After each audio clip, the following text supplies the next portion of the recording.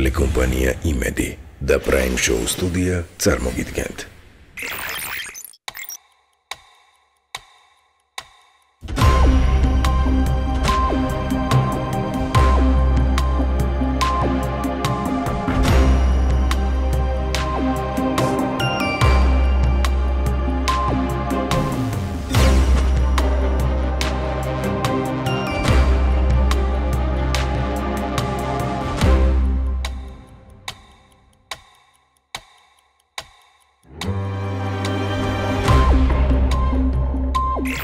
გადაცემის პარტნიორია ლისი ტოპოგრაფი.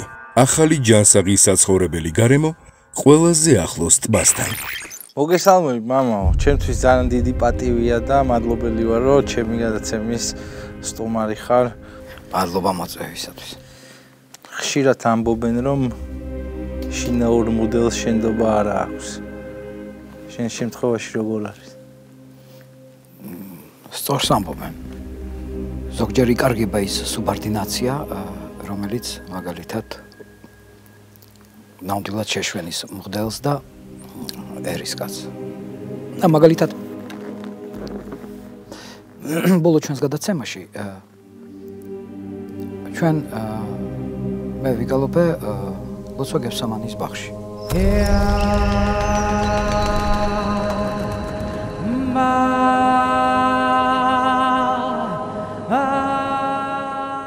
და რაღაც აქილიკო და სასაცილო გახდა ეს თემა თუნდაც შინაურებში, ჩვენებში. და რატო რას გეუბნებოდა? ნუ აი სასაცილო გახადეს, როგორ შეიძლება ლოცვა გესამანის ბაღში, როგორ და საერთოდ რომ არ მეთქვა რომ ეს ლოცვა გესამანის ბაღში არც არავინ არაფერს მიხვდებოდა. ჩვენ ხო გულწრფელად დავდეთ და ვთქვით, რასაც ვგალობთ. მაგრამ მაგალითად რომ გადახედოთ ანტიოქიის საპატრიარქოს ნიუსებს, სადაც ძალიან ტრაგიკული მომენტები არის ნაჩვენები, მან ზუსტად ჩვენი გადაცემის ეს გალობა დებს. ბევრჯერ მომხდარა ისეთი მომენტი, რომ სიტყვაზე აი წნევა მაქვს და მაგალითად წირვა არ ჩამიტარებია. ფიზიკურად ვერ ჩავატარე. და ისეთი იყო, რომ აი გჯერავს ახლა რო წნევა ქონდა. დაეზარა. მამაო, ბოლო ჩვენი შეხვედრა მახსენდება ჯავახეთში. დიახ. სადაც ერთად ვიმოგზაურეთ პრაიმ შოუს ჩაწერისას და პირველივე რაც მახსენდება არის ის, რომ იმის ნაცვლად რომ ჩაწერაზე მეფიქრა, რამდენიმე დღე ვაправებდი შენს სხვა ეპარქიაში ყოფნას და ნუ საბოლოოდ რა თქმა უნდა ყველაფერი კარგი შედეგით დასრულდა, თუმცა რატომ ხდება ხოლმე ასე? არ უყვარხარ სასულიერო პირებს თუ ვინმეს რამე აწყენინე? როცა შენ ხარ მღვდელმსახური მცხეთა თბილისის ეპარქიის, ვალდებული ხარ ჩააყენო საქმის ყურში იმ ეპარქიის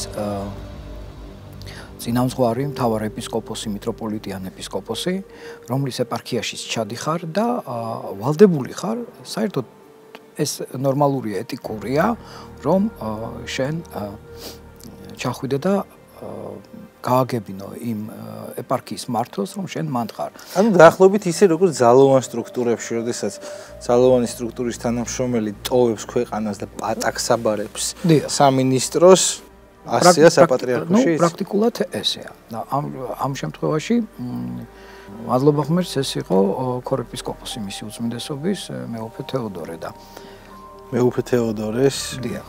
მადლობა მინდა უთხრა, რომ ყველაფერი მშვიდობიანი დასრულდა მისი. რაც შეეხება ახლა ვაწყენინე თუ არ უყვარ ვარ? ალბათ ერთის და მეორეს. ბევრ სასულიერო პირს შეიძლება არ უყვარდე და შეიძლება ვაწყენინე. რა აწყენინე, რომ თუნდაც რომელიმე სასულიერო პირს? რა შეიძლება იყოს მიზეზი? ალბათ ჩემი ადეკვატური რეაქციები. ადეკვატური რეაქცია იმაზე, სიტყვაზე, როცა თუნდაც რომის პაპი რო იყო ჩამოსული პონტიფიკოსი, ჩვენ ვიგალობთ 51 ფსალმონი.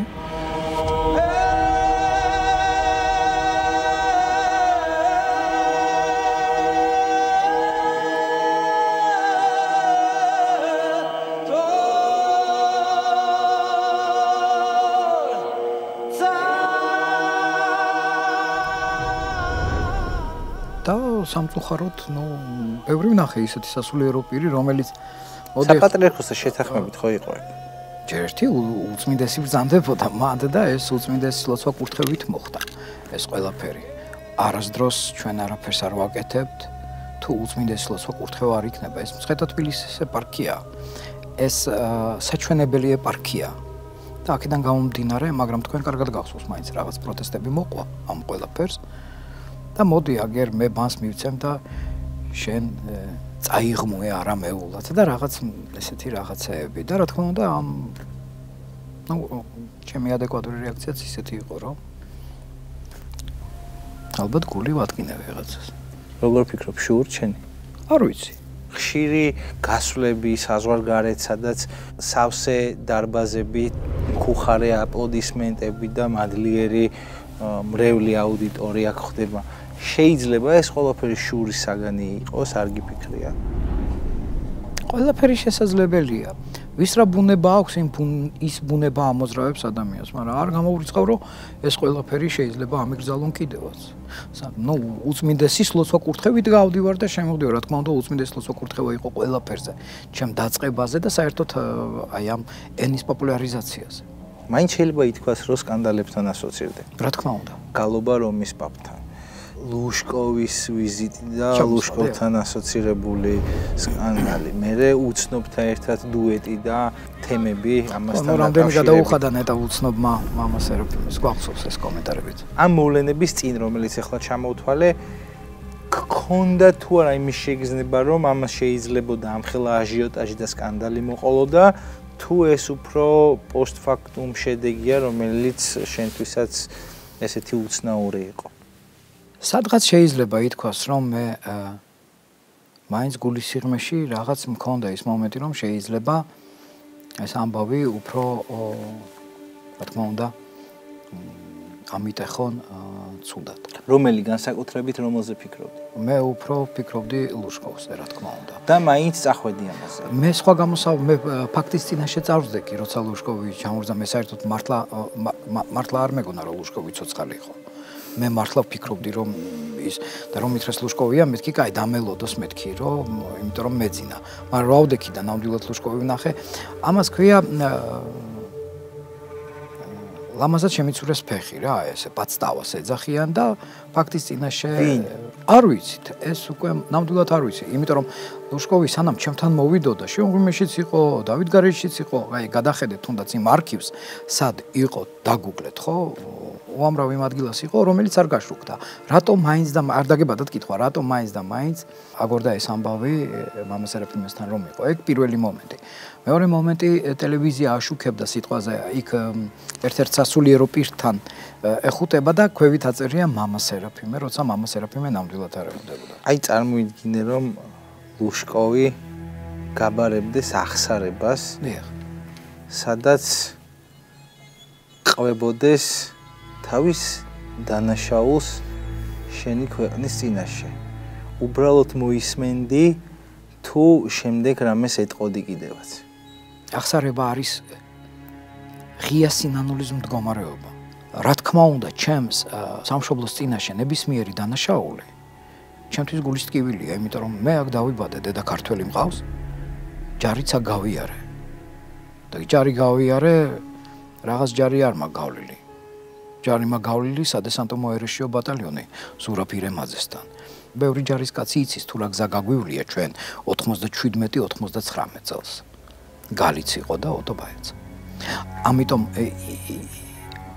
ჩემთვის რა თქმა უნდა ტკივნეულია ნებისმიერი დანაშაული ჩემი სამშობლოს მიმართ, ხო? მაგრამ ახსარებას ადამიანი თუ იძახის ახსარებას ეს უნდა იყოს ღია სინანულის მდგომარეობას და ამას თუ აღიარებს ღია სინანულის მდგომარეობაში თუ იმყოფება ადამიანი ჯვარცმული ქრისტე ბრძანა ღმერთო შეუნდე მამა შეუნდე რამე თუ არიცი არას ჩადიანო და თუ ამან მიხვდა რომ ჩაიდინა ისე გარდაიცვალა რო არ ვიცი მიხვდა თუ არ მიხვდა საერთოდ მაგრამ თუ ადამიანი მიხვდა თავის დანაშაულს რა თქმა უნდა ღმერთმა შეუნდოს გალი და ოტობაი ახსენე ომობდი მე ამ თემაზე საერთოდ არ ვლაპარაკობ ეს ის წარსულია რომელიც არც მინდა ამის გახსენება. რაში ზღუდავს ადამიანის თავისუფლებას ანაფორა?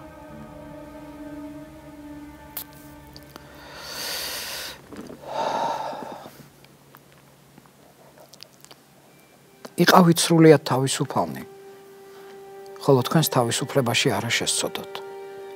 პავლე მოციქული ბრძანებს. და ღმერთი არ სიყვარული და სიყვარული არის უსაზღრო თავისუფლება, რომელიც ჩვენ გვანთავისუფლებს ცოდვების და ბოროტების ბორკილებისაგან. ამიტომ რაშიც ვიზღუდები მე სჯულის თვალსაზრისით, იმაში იზღუდებით თქვენს ბატონო. იმიტომ რომ სჯული არის მოცემული არა მხოლოდ ბერებისთვის და ჩვენ არ გასწავლით ერისკაცებს, ჩვენ გვასწავლის ქრისტე ყველას ერთად. მაგრამ თუ პირდაპირ მაინც და მაინც ამას შევეხებთ, პრაქტიკულად ყველაფერში გვზღუდავს, რაც არის საერო, საღრეო და უზნეო. მაყურებელს კი შევახსენებ, რომ ჩემი გადაცემის უცვლელი პარტნიორია ინტერნეტ გაზეთი მეტრონომი, რომელიც გახლავთ ამ გადაცემის ინფორმაციის მთავარი წყარო. გაიგეთ ყველა სიახლე მეტრონომთან ერთად. მამაო, წიჩკა გაქვს ინსტაგრამს. დიახ. ვერიფიცირებული გვერდი გაქვს ინსტაგრამს. როგორ მოიპოვე? რატო გინდოდა რომ გქონოდა? და ხიბლავს აღიარებული პოპულარობა სოციალურ სივრცეში. რისთვის მინდოდა უამრავი Facebook გვერდებია, სადაც ჩემი სურათია და სერაფიმ ბითხარიბი წერია. ასე Spotify, Amazon-ი, iTunes-ი. მაძლევს იმის საშუალებას, რომ პირველ რიგში ის გასაგებია, იმიტომ რომ ისეთი საოცარი ხმა გაქვს, ისე გალობ. ამაზე კითხვასაც არ დავსვავ, რატო იგუგლები ესე მარტივად და რატო არის პოზიციები iTunes-ზე, Amazon-ზე და ასე შემდეგ. თუმცა წიჩკა Instagram-ზე მაინც უსხვა. აი ზუსტად ამ წიჩკის საშუალებით მიპოვა ორი ჰოლივუდის მსახიობი. უფრო მიხარია ვიდრე მხიბლავს. მოდი იქიდან დავიწყოთ, რომ ჩვეულებრივი ადამიანი ვარ და რა თქმა უნდა არც ხიბლისგან ვარ დაცული, არც რაღაც სიხარულისგან ვარ დაცული, მაგრამ სასულიერო პირი, რადგან ვარ, ესე იგი ეს ჭიშკა არ უნდა მქონდეს? აი ამიხსენით. რადგან არა, აი უბრალოდ მაინტერესებს. მე ამას არ ვამბობ, მე უბრალოდ კითხავს. აი საერთოდ ადამიანთა ლოგიკა რა, აი სასულიერო პირია და ჭიშკა. აი გავცეთ ამ ადამიანებს პასუხი. აი რატომაც არა? აი რატომაც არა? დიახაც როცა გაქვს 170,000 გამოწერი, ის გალაჩკაც რატომ უნდა გიგვირდეს? მაქვს და მიხარია. ჰოლივუდთან კავშირი ახსენე და უფრო დეტალურად რომ მოგვიყვე. ჰოლივუდის მსახიობი არის ლასაფი, ის დოქტორ სტრენჯშიც მონაწილეობს, ის მონაწილეობს ნიკოლას კეიჯთანაც, ჯეკი ჩანთანაც საკმაოდ სერიოზული სპორტსმენია, მსოფლიო ჩემპიონია. და ის გამოვიდა კავშირზე და მთხოვა, რომ ზუსტად იგივე ის 50-ე ფსალმუნი წაიღო მოკლემეტრაჟიანი ფილმისთვის. და ვიცი რომ თანხა არ გამოართვი. არა. რატო? ფილმში მონაწილეობს თავისი შვილი. რომ აჩვენა ეს როგორ იზრდება ეს თავისი ბავშვი რაღაცები, ძალიან გულისამაჩუყებელი იყო. და მე ვთქვი რომ ჩემთვის ეს ფილმი მისაღებია და ამიტომ ამისგან არც თანხები მინდა, არც არაფერი და რა თქმა უნდა ვიმედოვნებ მეთქი რომ ჩვენ მუსიკას გავავრცელებთ და იქნებ მიაწვდინოთ ხმა უფრო და უფრო დიდ მასშტაბებს. თუმცა პარალელურ რეჟიმში შეიძლება ქონოდა მოცემულობა რომ მონასტრისთვის მარქონია კომუნალური გადასახადებისთვის არსებული თანხა. არ გიფიქრია რომ ჯობდა მაინც აგეღო და რაღაცა პრობლემები მაინც დაგერეგულირებინ. მე აი ძალიან მახსოვს ის დროც როცა მე და ჩემი პირველი სტიქაროსანი სერგი პრაქტიკულად 4 დღე მშივრები ვიჭიქით მონასტერში. და ერთი პერიოდიც მახსოვს რომ რაღაც 3 ლარი ქონდა დარჩენილი, შპროტები ვიყიდეთ. და დაუდე შპროტი და პური ქონდა და შპროტი თევზის გავხსენი ეს კონსერვი და მეთქი ჭამე და შენც ჭამე და მეთქი არა ეხლა იქ ვიყავი მეთქი სტუმრად დამპატიშეს და იქ ჭამე არა და არ მიჭამეა და როცა ისინი ჭამეს და გავიდან იქ ხო ზეთი დარჩა და ჩუმად გავიხედე რომ გასულები იყვნენ ავიღე ეს პური დავარწე შიგ ზეთში და ის ჭამე იმიტომ რომ ნამდვილად მშიერი ვიყავი და არავის ის არ მithოვია მაგრამ რა არის იცი აი მართლა უყვარვართ ღმერთს რა აი ყველა იმიტომ რომ როცა ბოლოს უკვე ასე ვთქვათ რომ კუჭი ხერხემალს მიეკრო ხო და უკვე მივხვდი რომ ნუ არსაიდან არ არის და მე კიდე ცოტა ისევა რომ ვერ ვთხოვდი ხალხს რა რომ აი იქნებ ცოტა მასეს ხოთ და მე დაგიბრუნე იმიტომ რომ ისიც ვიცოდი რომ ვერ დაუბრუნებდი მაგრამ წერ მუსიკას ვყიდია მუსიკას და სამალი არაფერია მაქვს გასვლითი კონცერტები ხო მათ შორის რუსეთი ევროპა კონცერტი მაძლევს იმის საშუალებას რომ შევინახო მონასტერი ადრე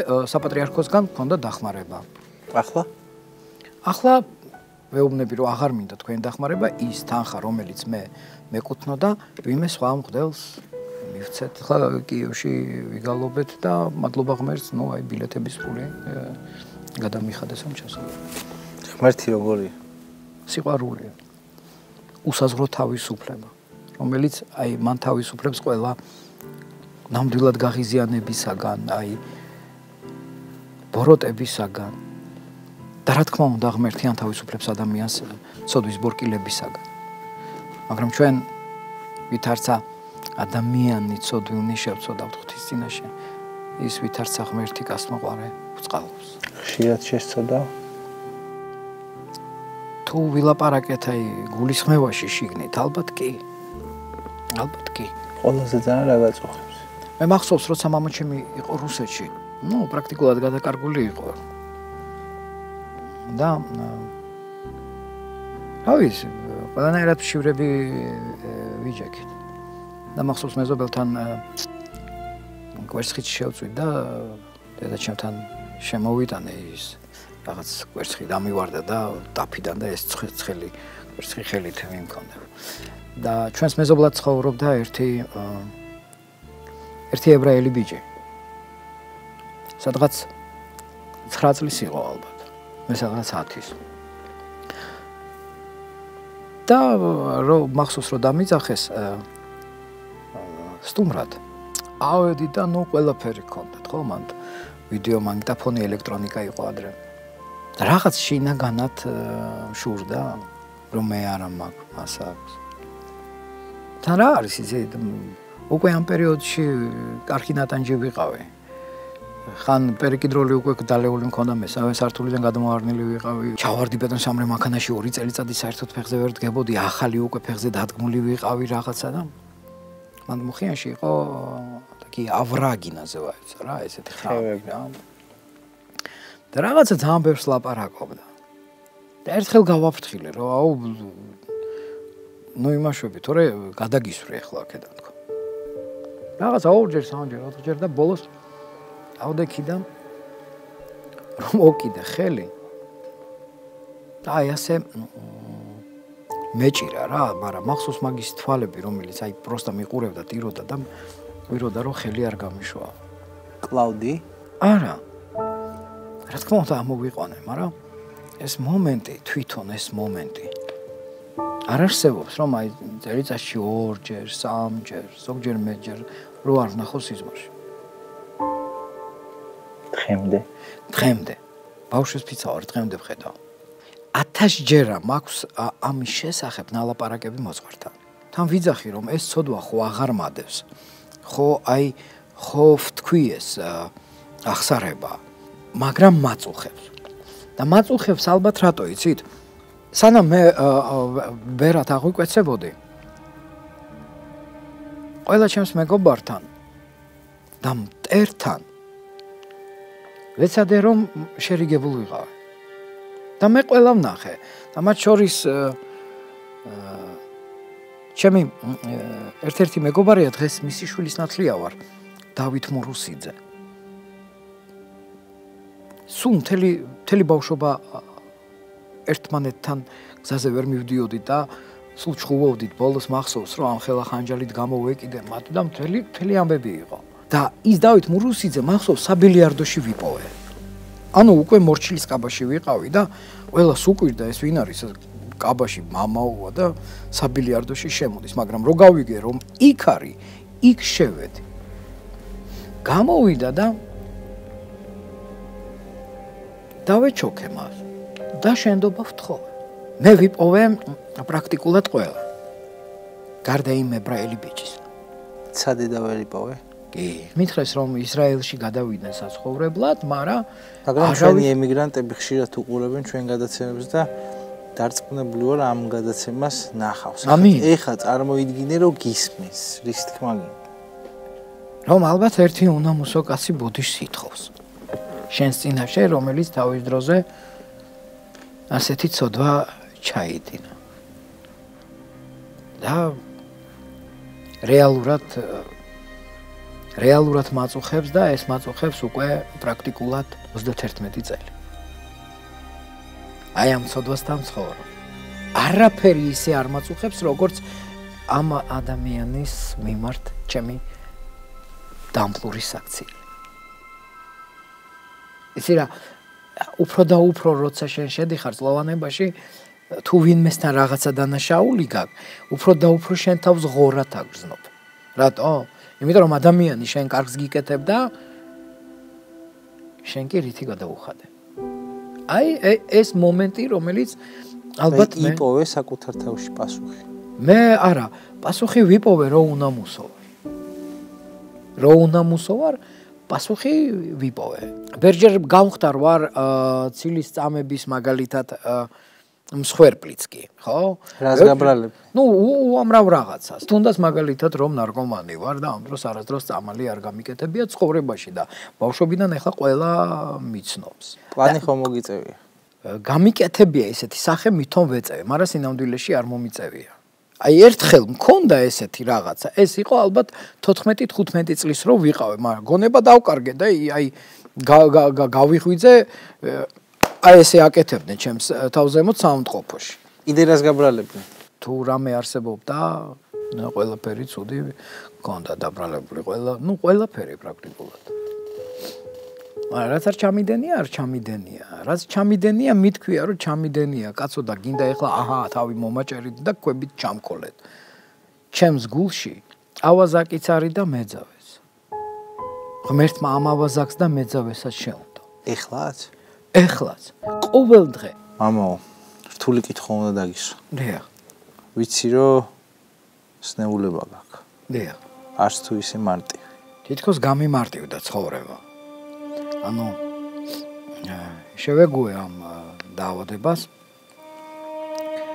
ანუ როგორი დაავადებაა ჩვენ ვიცით ეს ეზოფაგოსპაზმია მეორე ხარისხის ანუ საყლაპავი მილის ფიზიოლოგიური შევეცროვება რომელიც ზოგჯერ მგუდავს ანუ არ მაძლევს საშუალებას პურის ჭამის ვერ ყვაპავ და ვიგუდები ანუ ბევრჯერ გამღვიძებია იმისგან რომ ნერწყვი ვერ ჩამიყლაპია და ვიგუდები და აი არც ისე დიდი ხნის წინ 3 თვე ნახევარში პრაქტიკულად დავიკელი 18 კილო ეს ზუსტად იმ დაავადების ბრალია რას გეუბნებიან ექიმები ნუ პრაქტიკულად სიმღერად საგრძელობდნენ შეიძლება 90 წელი ვიცოცხლო შეიძლება დღეს ღამე გავიგუდოთ და ხვალ გამაშუქოთ ეს ძალიან დიდხანს ბევრი ათეული წელი არ მოხდება კიდე მე ამის იმედი მაქვს ამინ მე ვემზადები იმისთვის რომ უფრო ადვილად გადავლახო ეს შიში და ყოველთვის უკვე ისევა რომ გეშინია რა თქმა უნდა მეშინია რომელია მაგრამ ამავე დროს ვინც ჩემთან მოდის ვეუბნები ყველაფერი კარგად იქნება თქვენ არ შეგეშინდეთ როგორ ემზადები 2018 წლიდან ნამდვილად უფრო ისე ვარ აი როგორ გითხრა ყოველ საღამოთი ვიძახი თუ მოვიდა ჩემი დრო მე აღარ აკითხო უფალო რომ დამტოვე აქ და მაცალე ცოტა ხანი თუ მოვიდა დრო გამიყვანე უფალო ამისთვის ვემზადები. ის შიშიც აღარ არის. უბრალოდ რაღაც რა თქმა უნდა მაინც დამრჩა. სამი ქალიშვილის მამა ვარ. ჩემი უფროსი ქალიშვილი არ მინახია იმის მერე რაც ის 4 თვის იყო. მას დაბადებიდან აქვს სენი. ამ სენს ეძახიან რაჟჯონი ტუბერკულოზი. სულობდი რომ რამენაერად გამოსულიყვნენ კავშირზე, არ გამოდიოდნენ. და ბავშვი საერთოდ იცოდა რომ მე ვარ გარდაცვლილი. ეხლა როგორ იცის? ეხლა ჩვენ ველაპარაკებით ერთმანეთს, თუნდაც ძალიან იშვიათად, მაგრამ ველაპარაკებით და აქედანაც ღმერთის წყალობით ვეხმარები, ის საბერძნეთის მოქალაქეა. ებრაელი ბიჭის არ იყოს, მე დარწმუნებული ვარ, ისიც ნახავს ამ გადაცემას და რას ეტყოდი? ერთი დღე არ გასულა რომ მისთვის არ მელოცოს. ყოფნის მარტო ლოცვა? არა, რა თქმა უნდა, მე ვიყავი ჩასული საბერძნეთში. 2017-ში. და ჩვენ მოვემზადეთ შეხვედრისთვის. მაგრამ მე ვერ შევხვდი. რატო? არ ვიცი. თვითონ ელოდებოდა და არ მიხვედი? თვითონ ელოდებოდა ამ შეხვედრას და მე არ მივედი. არ გაწუხებს? მაწუხებს, როგორ არ მაწუხებს?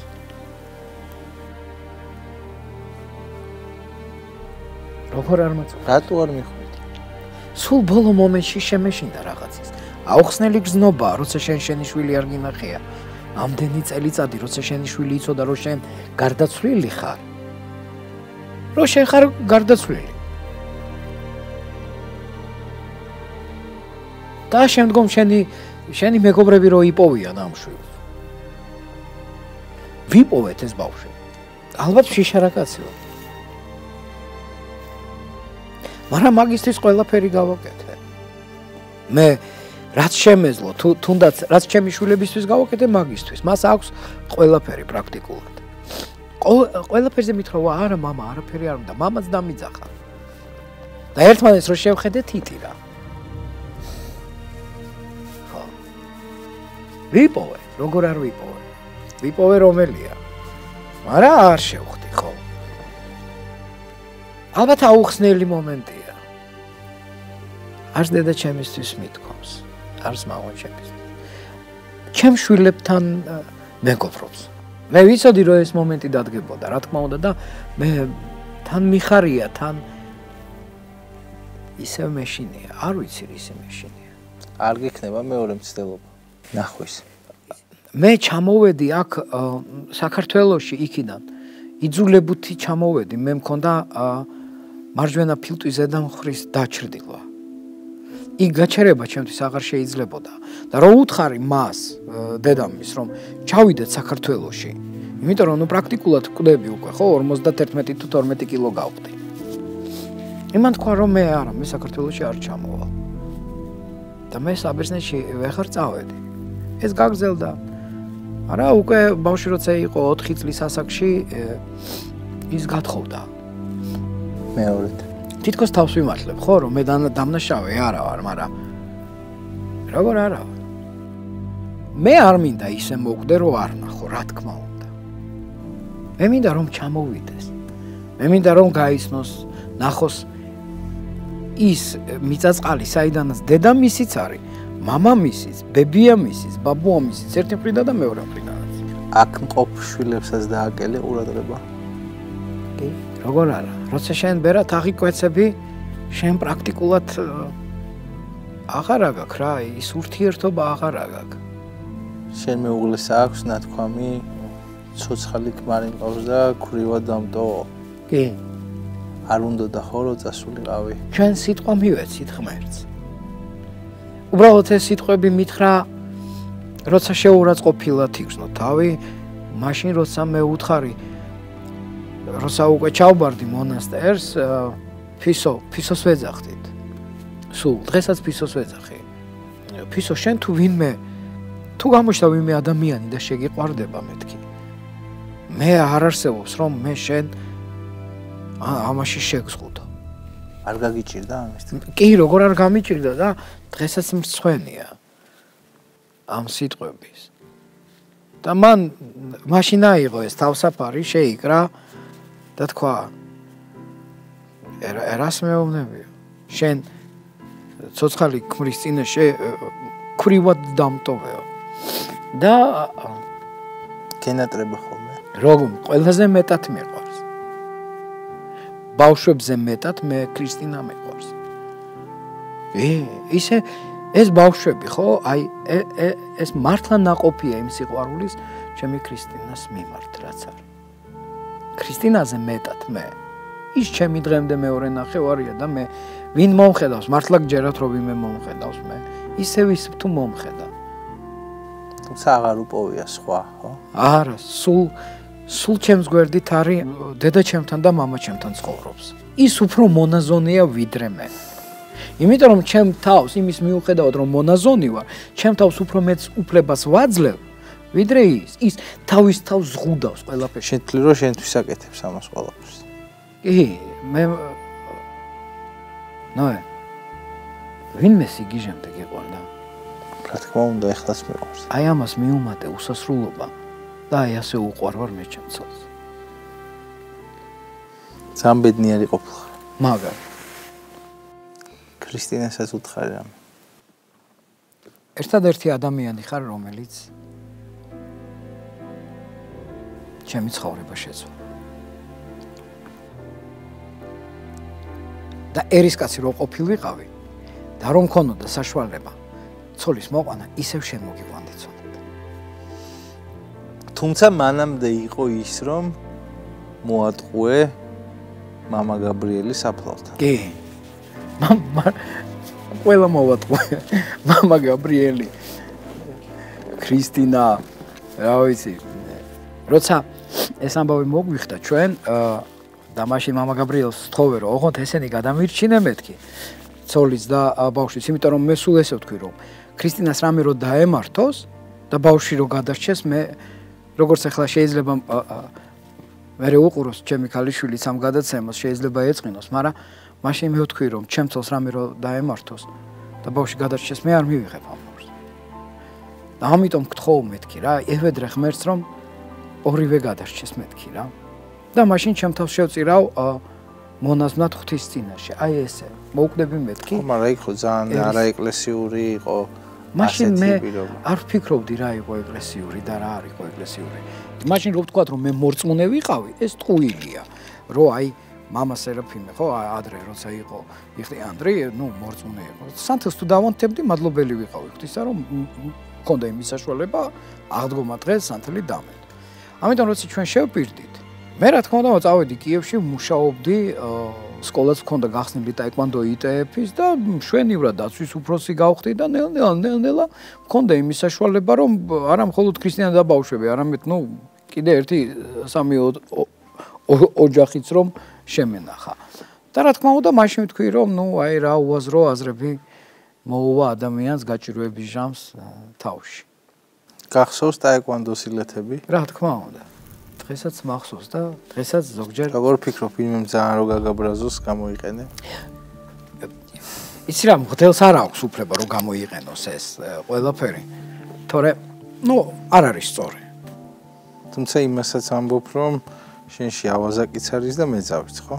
მე თავი არ მომაქვს წმინდანად, რაც ვარ, იმას ვიძახი და ამისთვის ყველასთან შენდობას ვითხოვთ, როგორც ქრისტეს მიერ ძმებთან, ქრისტიანები ხართ, ქრისტიანები ვართ, შემინდეთ და მაპატიეთ. ცოტა პრობლემებსაც ხო არ გაეკეცი, მაშინ როცა სასულიერო გზა აირჩიე? არავითარ შემთხვევაში. პირიქით, ეს ალბათ იყო იმის პიკი, რომ რაღაც, ნუ ახალგაზრდა, ჯანმრთელი, პერსპექტიული, ფინანსიც არ მაქვს და არაფერი, არანაირი პრობლემები. მაგრამ აი არ დაგიმალო, ესეც შეიძლება არაქრისტიანული იყოს, თქვენ ბრძანოთ ამის შესახებ, მაგრამ ბევრჯერ სიზმარში ვნახე სხვადასხვა წმინდანი, რომელიც მე მეუბნებოდა, სიტყვა მიეცი უფალს და ამ სიტყვას არ ასრულებ. წარმოიდგინეთ. და შემდგომ ქრისტინას ვკითხე. მეთქი მონასტერში ვარ. და რას ფიქრობ ჩემს აღკვეცაზე? მან მიპასუხა ესეთი რამე, რომ თუ შენ ცხოვრებაში მე ბოლო ქალი ვიყავი, რა თქმა უნდა აღიკვეცე. მე მაშინ თან ახმავ. და აღიკვეცე. ცუდი სიტყვა ბოლოს როდის თქვი? უწმაწური სიტყვა, უწმაწური სიტყვა, ხო? ყველა იცის, რომ ჩემი ყველაზე უწმაწური სიტყვა არის შენი სისხლი არ გაშრა. ერის კაცობაში წყევლა ხო არა? რატო არის წყევლა? შენი სისხლი არ გაშრა. შინაარსობრივად წყევლას უფრო გავს, მამაო. არა, წყევლას რას აკავს? ისი დღეკბილი გტკიოდეს და ღამეყური ეგ არის წყევლა და როცა ვიძახი შენი სისხლი არ გაშრა, პირიქით, კაცო. ქალები კომპლიმენტებს გეუბნებიან? ძალიან ხშირად. ქსიამოვნებს?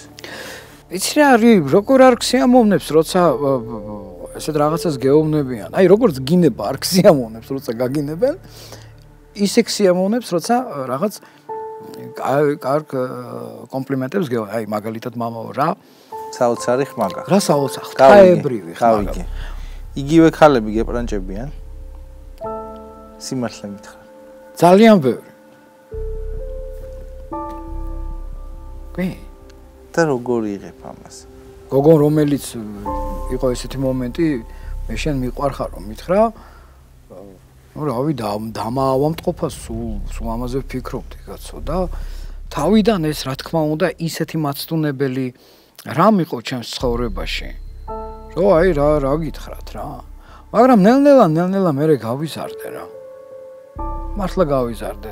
აღარც ის მომენტი მაქვს, რომ თან ახლა мама საქართველოში ვცხოვრობ, ნოე შენ კარგად იცი რა. მე კი არა, ალბათ შენც აკყავს ვიღაც შემოგზავნილი. 1000 კაცი შემოდის პროსტა აი გიყურებს რა სიტყვი რომ ის სადმე თქვას, რომ აი ცუდი რაღაცა თქვა. ეგ არ გვაკლია რა. ეგ არ გვაკლია ახლა იმდენი შემოუგზავნიათ ქალები მრევლად, რომ ვერც კი წარმოვიდგენ. ხო, მაგრამ აი ყოფილა შემთხვევა, როცა აი განურჩევლად იმისა შემოგზავნილია თუ არა, გაფიქრებინებს იმას, რაც არ უნდა იფიქრო იმ. ანუ ნეტა ვერის კაცი ვიყო? ხო. ჩემ ცოლზე ლამაზი არავინ არ არის, ნოე. არა, ცდუნება ძალიან დიდია და ძალიან ბევრჯერ ისეთ რაღაცებს გავეკეცი, რომ აი ჯვარი გვეძეროს, ხო. ამაო შეგატყე რომ როდესაც რაღაცა ისეთ თემებს ვეხებით ხოლმე ხშირად ხელს იკიდებ ჯვარზე. ამ დროს როცა მე ლაპარაკები თუნდაც ქალებზე, ვნებებზე და ასე შემდეგ, ხო? მე როცა შენ გპასუხობ, ხო? და გელაპარაკები, ჩემი გული უნდა ელაპარაკებოდეს ქრისტეს. და ამ დროს აუცილებლად რა თქმა უნდა, ეს ჩემი ჩვევაა. როცა რაღაცას განვიცდი, ყოველთვის ჯვარს ვკიდებ ხელს. მიხარია ესეც განცდა, მაშინაც კი ჯვარს ვკიდებ ხელს. რა არ მოგწონს საკუთარ თავში? ერთი რამ, რაც მე არ მომწონს, ის არის რომ ზოგჯერ მიწევს ვიტყუო, აი პირველად ვიძახი ხო ამას, მაგრამ ზოგჯერ მიწევს რომ ჩემ თავსაც ვატყუებ და ხალხსაც ვატყუებ. რატო? აი გინდა რომ იყო ნახტი ხო, აი როგორ გითხრათ, სასულიერო პირი რო ხარ, ხო? შენ გმართებს უფრო მეტი სერიოზულობა, უფრო მეტი დაღვინება, ალბათ, ხო? აი დაღვინება. აი ჯერ ალბათ არა ვარ დაღვინებული და ზოგჯერ თავი მომაქვს რომ ძალიან დაღვინებული ვარ. ამ დროს მე შენია უცებ არ დაუძმარდე ხოლმე, მაგრამ აი მინდა მართლა ვიყო ყველას წინაშე ნამდვილი რა. აი ჩემთან ახლა ძალიან ნამდვილი ხარ და ძალიან მიკვირს ამას. იმიტომ რომ მე და შენ, ხო, აი მართლა მეგობრები ვართ, მე და შენ არა ერთხელ მჯდარ ვართ, ერთ სუფრაზე საჭმელი გვიჭამია, კაი სადღეგრძელო გვითქვია, ხო, სიტყვა გვისაუბრია ღმერთზე, ერზე და ასე შემდეგ. ანუ ნამდვილად გახსნი, აი ეს მაძლევს იმის უფლებას აქ რომ მოვიდე შენთან და ვილაპარაკო.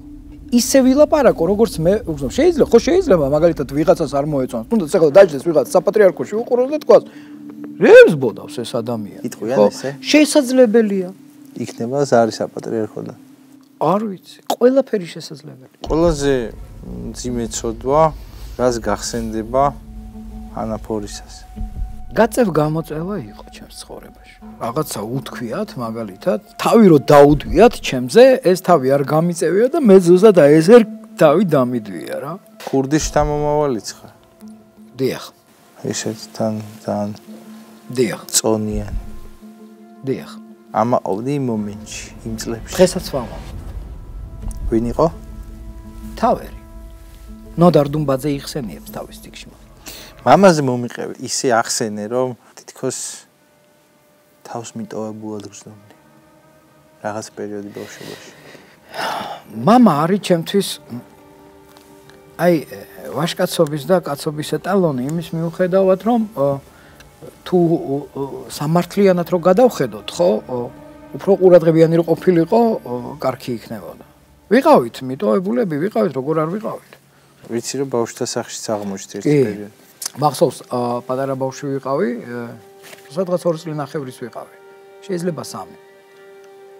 როცა მე და ჩემი და ამოვყავით თავი რაღაც ბავშვთა სახლში. ეს არსად არ მოგიყოლია. არსად არ მომიყოლია. ეს იყო ბორჯომში. რამოდენიმე თვით დაგტოვა. და დედა ჩემი ზრუნავდა იმაზე, რომ მამა ჩემი რო წავიდოდა რუსეთში გადაიკარგებოდა, ძალიან ისეთი კაცი იყო, რომ აი იყო რა, ეხლა ცოცხალი მყავს და ღმერთმა დიდხანს მიცოცხლოს, ძალიან მიყვარს და რა ვიცი. ხო და მაგრამ ისეთი კაცი იყო, რომ უყვარდა რუსეთში წასვლა, ხო ბოდიში თამ სიტყვაზე, გულავი. და დედა ჩემი რომ ოჯახი შეინახებინა და გაყვა იქ, რომ რაღაცნაირად კონტროლი მაინც გაეწია. და რამოდენიმე თვით აი დაგტოვა მან. მე და ჩემი უფროსი და. ჩემი და იყო და არის ალბათ ყველაზე მზრუნველი. მახსოვს რომ მე ასე ვთქვათ, შენდობას ვითხოვ მაყურებლის წინაშე 2 წლის ნახევრის ბავშვი ვიყავით 3-ის და ჩავისვარ. და ისე ვტიროდი და ისე მამშვიდებდა ჩემი და ისე მამშვიდებდა. ხამე რო ვიღვიძებდი, რო ავტირდებოდი мама, папას რო ყვიროდი, ჩემი და რაღაცნაირად მეუნებნი ბოისა скоро придёт. ჩვენ რუსულენოვანები ვიყავით мама და თანდათანობით აი შევისწავლე ქართული ენა უფრო 2008 წელს დავიწყე ქართული ენის სწავლა და უფრო და უფრო შევისწავლე. მგონი უკვე გამოდის, ხო? ფანტასტიკური. მადლობა. ხო რაღაც სასწაული დიდი სტრესი მივიღე. და დედა ჩემს არ ველაპარაკებოდი ძალიან დიდი ხანი თუ. დედა ჩემი ყვება რა ერთი. დედა ჩემი მზრდიდა იმ პერიოდში, როცა დედას არ ველაპარაკებოდი, დედა ჩემს განაწყენებულია. ხო, აი ეს ჩემს ცხოვრებაში იყო, მაგრამ მან სადაც დადიოდა ეს კუკუშკა მატარებელს ვეძახდით. დღესაც დადის ეს კუკუშკა მატარებელი. და მან ღმერთის წყალობით ერთ-ერთი მეგობარი ჩემი შემომწირა საჩუქრად 350 კვადრატი მიწა. და არც იმას დავმალავ აუდიტს შეუძლია ნახოს. სულ რაღაც 62 კვადრატი ავიშენე პატარა სახლი ზუსტად მან სადაც დადის ის კუკუშკა მატარებელი. მადლობა ამისთვის სალომეს აბულაძეს, რომელიც ეს მიწა მაჩუქა და ღმერთის წყალობით შევასრულე. შვილიც ამყავს, სახლიც ავაშენე და ხეც ამაკ დარგული. მამა ვამბობენ შენზე, რომ კრიმინალურ სამყაროში უყვართა ძალიან. და მეგობრობენ კიდევაც მართალია? სკანდალია ოფიციალურად. მადლობთ. და ჯერ ერთი თბილისში გავიზარდე. თბილისელი ვარ. რამოდენიმე ძმაკაცი ვიყავით, ვისაც მართლა, აი ძალიან ისე გავიზარდეთ რა. ერთი მითხრა რომ ბავშვები ვიყავით რა, ერთმა თქვა რომ პროკურორი უნდა გავხდეო და ნამდვილად გახდა პროკურორი და სოციუმში იცნობა. მეორე თქვა მე ქურდი უნდა ვიყო და მართლა ქურდი გახდა. ერთადერთი მე ვთქვი რომ კოსმონავტი მინდა გავხდე და ვერ გავხდი, ბერი გავხდი. კოსმონავტიკა ამაზე დიდი კოსმონავტიკა ალბათ არ არსებობს და როცა შენ იზრდები თბილისში, რა თქმა უნდა იცნობ, რა თქმა უნდა პიროვნული ურთიერთობა გაქვს. რა თქმა უნდა გიყვარს როგორც ადამიანი და რა თქმა უნდა მიანიშნებ იმაზე რომ შენი აზრით არ არის სწორი მისი ცხოვრების წესი როგორც ასეთი თუ ქრისტე გვეუბნება რომ ეს არ გააკეთო და შენ აკეთებ ეს უკვე არასწორია და ვალდებული ვარ მიუთითო მაგრამ მე მახსოვს ჩავდიოდი იქ ციხეში და ვაზიარებდი ახსარებებიც მიმი ბევრნი არიან შენს გარშემო არაფერი სკანდალური ამაში არა, მე უბრალოდ მინდა აი რატომღაც ეს აზრი მუსირებს და მაგიტომაც გადავწყვიტე რომ ეგ კითხვა დამესვა. არის რამოდენიმე ადამიანი, ვისთანაც მაქვს მე სულიერი ურთიერთობა? ნათესაური კავშირი. ამავე დროს მე მაქვს სულიერი ურთიერთობა და არ მოგატყუებ. ერთი მათ შორის არის ხანში შესული ადამიანი, მეორე არის ჩემი დოლის, ორივე ძალიან მიყვარს. და ამათვის აი ყოველ დღე ამათვის ლოცულობ და ღმერთს ვავედრებ, რომ ღმერთო ამათ მიეცი ჯანმრთელობა. და ნეტავ ყველა მათგანი ბერი გახდეს. არც ეს ამაგდა სამალი. მაგრამ რა თქმა უნდა ეხლა არის ამის შესაძლებლობა? როგორ ფიქრობ? მე ვიმედოვნებ რომ კი. არის სხვაობა საიდანაც იმიჯნება თუ საიდან შეიძლება უგალობო ღმერთს? არა. თუ მე მომეცა საშუალება და აი აქ გიგალობე შენ, რომელიც ღმერთის შესახებ პრაქტიკულად ან არიცი, ან ჩემი გალობა შენს გულს შეეხება. აქედან გიგალობ. თუ შენ და ხალხი იტყვის რომ აგერ კრიშაზე ვარ და მოდი აი აქ გვიქადაგე. მანდაც ამოვალ. პადვალი იქნება პადვალში. აგერ მაროკოში დამპატიშეს და ევროკავშირის ООН-ის იმის ეგიდით უნდა ჩავიდე და იქ უნდა სად რომელ ქვეყანაში მაროკოში წარმოიდგინე. ხო, ყაზახეთში ვიგალობე, როცა მუსულმანები შენ წერენ რომ მადლობა, როგორ შეეხო შენი გალობა ჩემს გულს. ცოტა რაღაც ვფიქრობ, შეგიძლია რამე ფრაზა წაიგალო. ძალიან მიყვარს აი ის ლოცვა გევსამანის ბაღში, რომელიც საკილიკო გახდა ყველასთვის. სადაც უფალი იძახის. ალბათ უფრო ჩასაფრებულებისთვის. ალბათ. Я баба. Бисмалу мабрмини ахакаса. Инахаве сивяну, ула сивяне. Амре маран ишум шиха. Мама თუ შესაძლებელს ამარიდე თასი ესე. ხოლო იყოს ისე როგორც შენ გინდა, ანუ ნება შენი იყოს. და არა ისე როგორც მე მინდა და არა ჩემი ნება. აჰა, აი ესე ბრძანა. უფალმან იესო. რა გახდა ჩემი ლოცვა გევსამანის ბაღში მამები რესტორანებში გალობენ და ეხლა ბოლოს და ბოლოს ამაზე ლაპარაკიც ცოტა ზედმეტია რა. ზოგი შენ დაგეძებდილა თუ მინდია, ზოგის არ მინდა ეხლა მართლა ძალიან მაგრად მღერიან და გალობენ და ღმერთმა გაუმარჯოს და მე ლოცვა გევსამანის ბაღში ვიგალობე. უფ, მამაო, ასევე ვიცი რომ როკი გიყვარს ხო ძალიან? კი. რა არის საყვარელი ნაწარმოები? ძალიან მიყვარს ჯიმი ჰენდრიქსი. ძალიან მიყვარს ლედ ზეპელინი. შეგიძლია რომელიმე რომ წაიმღერო? ესეც სკანდალი გახდება. რომელი ჩავრთო მითხარი? აბა მათქვა?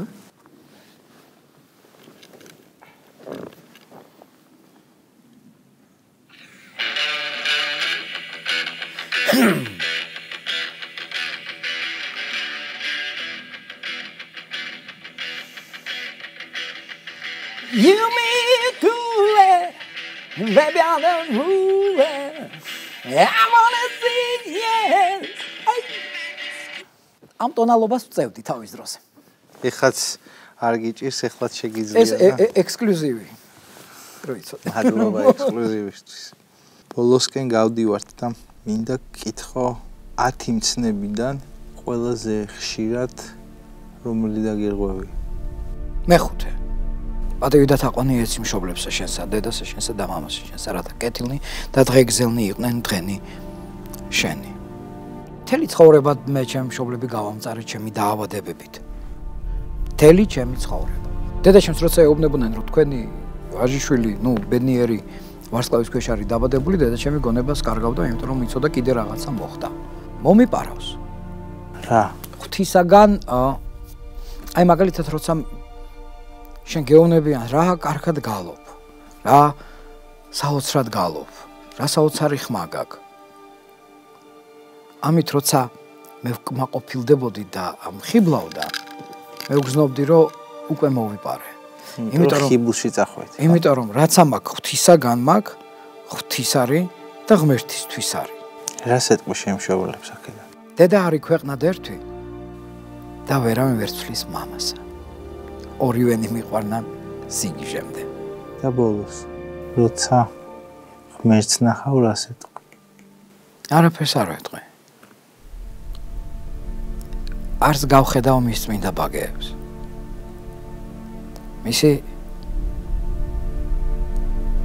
მისი წმინდა ფეხებით დავტკბები.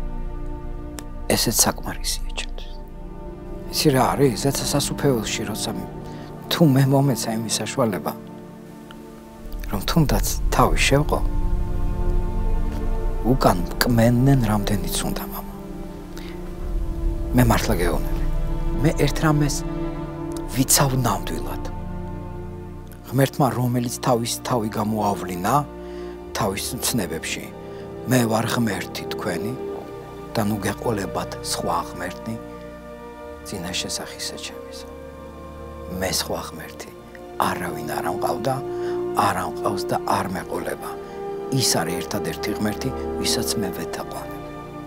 ყველაზე დიდ ბოდიშს რაზე მოუხდით? ცელში რო ვიყავ. ამისთვის ძალიან დიდი მადლობა მამო ამ გულწრფელი საუბრისთვის. მე დარწმუნებული ვარ, ბევრ ადამიანს მიეცი მაგალითი. დიდი მადლობა შენ რომ მომიწვია და მინდა ყველა შენს მაყურებელს უთხრა რომ ჩემთვის ეს გადაცემა არ არის პოპულიზმი, პოპულარობა. ნოე არის ჩემი მეგობარი, რომელსაც ნამდვილად ვენდობი და რაც კი ვილაპარაკე, არ ვიცი ამაზე იქნება სკანდალი, არ იქნება, მაგრამ ვილაპარაკე გულწრფელად. კიდევ ერთხელ მადლობა. გაიხარჯა. დიდი მადლობა ყველაფრისათვის. მეგობრული ეთერი გვექნება. პარლამენტის ახალი თავმჯდომარე. გქონდა მოლოდინი. გამოწვევები ძალიან მიყვარს. ბოლომდე ვცდილობ დავიხარჯო ყველაფერში, რასაც ვაკეთებ. ვიცი რომ თქვენს ცხოვრებაში იყო რთული დღეები. წარმოიდგინეთ, როდესაც ელოდები რომ და მოგილოცონ ბავშვის გაჩენა. პირველი რასაც გეუბნებიან, რომ სასწრაფოს სისხლი, აი ეს წამები არ დამოვიწყდება.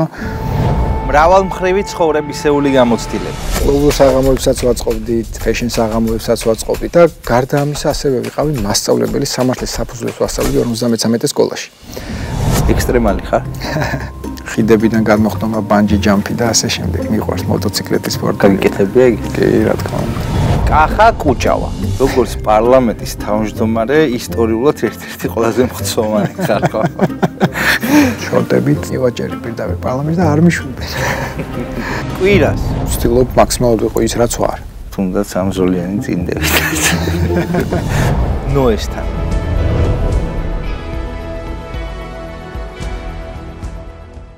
გადაცემის პარტნიორია ლისი ტოპოგრაფი. ახალი ჯანსაღი საცხოვრებელი გარემო ყველაზე ახლოს ტბასთან.